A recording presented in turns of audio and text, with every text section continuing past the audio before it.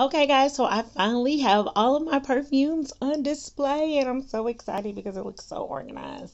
I feel so proud of myself. So, as I showed you in my Target dollar spot haul, that I got these gold rim small cake plates. I got two of them, and then I picked up these bowls for $4.99 from IKEA. So, I have my travel size perfumes in there, and then I have some more like sample size perfumes. I've got Chanel and other ones in there, and so I just kind of just set that on top of those. It's not hurting anything.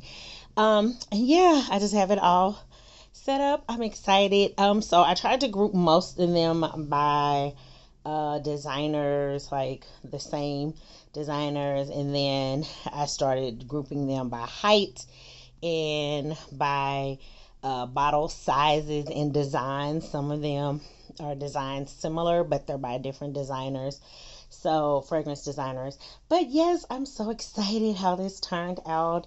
Now I can see the perfume that I have, and so I won't buy more perfume, even though I have a thing about smelling good and perfume. So, I do have, some body sprays down there that are by um the same like perfumes that I have, because sometimes I like to layer it and sometimes I like to mix it, but I don't want um as strong of a scent as the perfume, and just really only want to marry a perfume in with the body spray. So sometimes I'll layer them like that. But anyway, I am so super excited how this turned out. I love it, love it, love it. This bookcase I actually got from Family Dollar.